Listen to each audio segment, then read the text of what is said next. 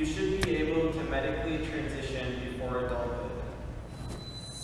You have to be at a certain place and like make sure like you're really ready, but I do think it would help so many trans kids' mental health if they were able to transition before 18. Kids like should be able to get like hormones and go through HRT, but like there's also like a little part of me that's like, what if they end up changing their mind? I think as long as we educate children on like the risk on transitioning very young, like medically transitioning very young, and they're educated on the process, I think children should be able to choose whether or not they want to transition young. The issue is who defines what really want means. You know, my 6-year-old daughter in the future might really want to be a boy and might really say, Mom, I really want to be a boy. At what point does that become something that you need to affirm as a parent?